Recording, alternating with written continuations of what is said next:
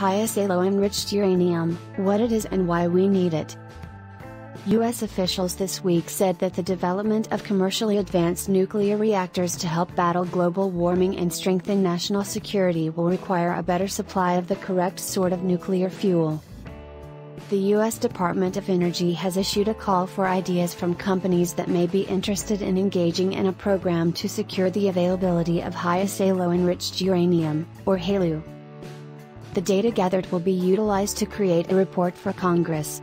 It's also possible that the Energy Department will take the next step and require companies to submit more comprehensive plans for supplying nuclear fuel.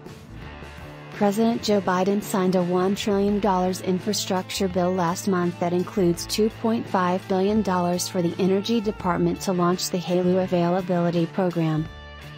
The purpose is to produce enough high-assay low-enriched uranium for civilian domestic research and commercial application in the next generation of advanced reactors, which are currently being developed.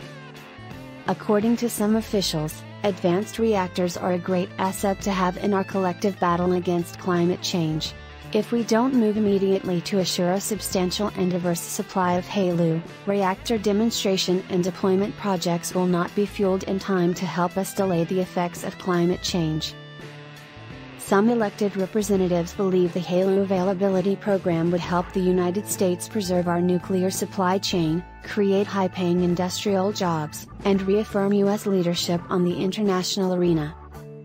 Nuclear power generates about 20% of the country's energy, which is generated by just under 100 nuclear power plants. According to the Energy Department, current reactor fuel contains uranium that has been enriched up to 5%.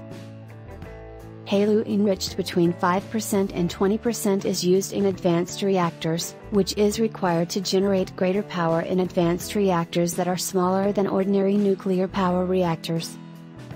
Making nuclear power facilities economically competitive and altering public perceptions that nuclear power is dangerous are the two main challenges that U.S. officials confront in reviving nuclear power. Nuclear power opponents argue that fuel production facilities, as well as power plants, are prone to accidents and sabotage, and that nuclear material may be used to manufacture bombs. Please like and subscribe if you enjoyed this video. It helps our production and distribution efforts.